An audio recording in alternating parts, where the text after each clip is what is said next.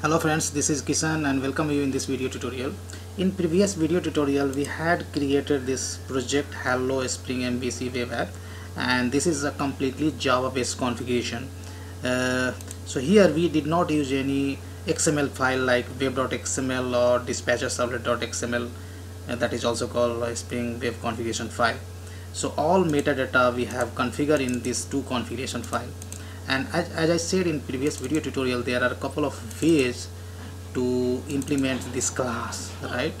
So if you look into the latest Spring API, so this servlet initializer, which basically extends web application initializer, and we have written a lot of Plumbee code over here. So there are a couple of ways to write this class. Again, this is the basically replacement of dispatcher servlet.xml, and this is the replacement of web.xml. Here basically we have extended this class, right? So this is an abstract class, right, which has a lot of methods. This method does not do anything in the superclass, right? So if you want to do some kind of customization, then this method you can override in your class, and you can write some code, right? So like we have a get validator. So if you do some kind of validation and if you want the validation object to be returned, then this method you can override. And there are many more methods you can see. You can go and explore it, but here we are not doing anything over here, right? With this we are not overriding any method which belongs to this superclass. So here we can remove this class completely. Still this class, this configuration class would be valid. First modification in the class, which is equivalent to web.xml, right? Now next we have this class. So this class, there are a couple of more ways to implement this class. So this is the first way. There are a couple of ways to implement this class. This is the first way. This code, Plumbee code, I'm gonna remove. And now instead of implementing, I would like to find a class is called, so just copy this code and press Ctrl+Shift and try to search a class. It's called something is called a class name is it's a very huge name and I have forgotten, so let me remind this class. So that class is basically abstract annotation. Something is called abstract annotation.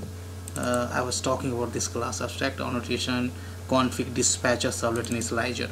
So this is a abstract class. Now I'm going to refactor this class. So I'm going to extend this class servlet initializer with this class. And if you look into this class basically extends another class. Again this class extends another class, and this class finally implements this web application initializer, and previously we were implementing this interface. So now instead of implementing this interface, this class, which basically equivalent to web.xml, that is going to extend this abstract class. And in that case, this class is having some abstract method. In that case, you will have to override these methods. So I saw a lot of projects people are using this approach, and this is very easier to write the code as well. So first method saying that root config classes. So as of now we are not going to make any modification in this, just return the null value as it is. And second, get servlet config classes, right? And third is the so here basically we'll have to specify the configuration class. So we'll have to write new and classes array, and here basically you need to specify your configuration file. So only one configuration file we have. If you have more than one configuration file, then you can specify as an array over here, right? Now second thing, we are going to return a string array. There you can specify the different kind of URL pattern. So we have currently only slash URL pattern. If you want to specify more than one URL pattern, then this is an array, right? A string of array, and array we can initialize like this also, right? So that's it, and we are almost done. And this is the second way to write this servlet initializer class, right, which is replacement of our web.xml. After doing this modification, let me run this project and see we are getting the proper output or not.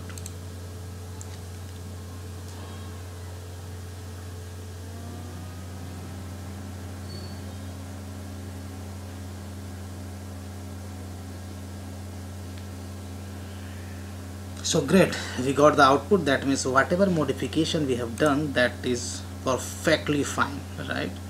So if you would not have watched my previous video tutorial, then I request you to go and watch, because some of the files I haven't explained in this project, right?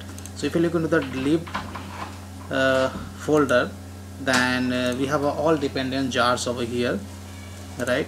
And if you look into the views, inside the views folder, we have a web welcome page JSP file, and that is basically displaying a message, simple message. This message is coming from the our controller class, right?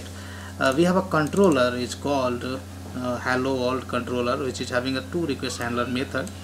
First method is having the URL pattern as slash. Here we do not have URL pattern, so this will take the URL pattern of class label. And second method is having the URL pattern as welcome again, and both is having a get method, right? So and now here these two request handler method returns basically an object of model and view, and we have used a constructor of model and view basically, which takes first parameter logical view name, second parameter is the model name, and third parameter is the model object itself. And model object is nothing but this makes call to the service layer, and this service layer basically, which we have annotated as the service, is having the two methods, which returns the basically simple string, right? And these two controller basically makes the call to the corresponding methods basically, right? So it's a pretty straightforward example, right? So here basically we have a servlet initializer, which is almost equivalent to replacement of web.xml. Second, we have a web config.xml, which is the basically replacement of Spring web configuration file. Most of the time you name directory Spring dispatcher servlet.xml, something like that, right? So this is the replacement of that class only. Here we have created our internal resource view resolver object, and we have specified a view class as JSTL view.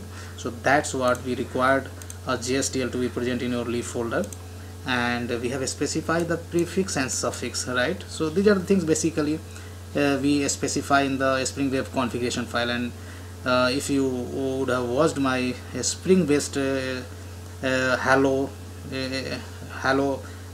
world web application, then these two packages we have registered as a for the auto scanning, right? So if you have XML file, then basically you must have a context namespace and context colon component scan and base package.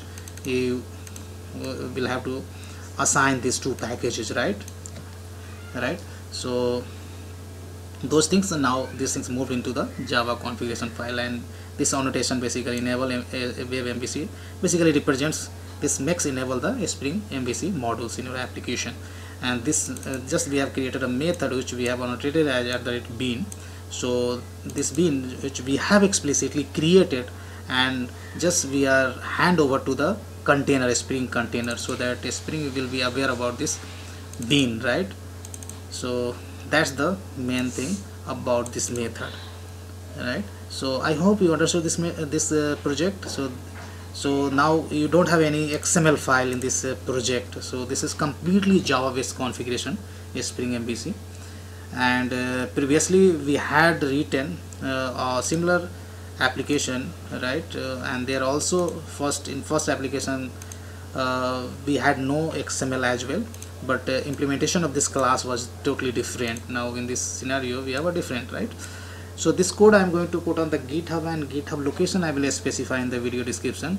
If you have any doubts, then please let me know. Just you can post any queries, questions, or any, if you find any improvements in my YouTube channel, then those kind of suggestions also you can post in below to the video. So thanks for watching this video, and see you next video tutorial.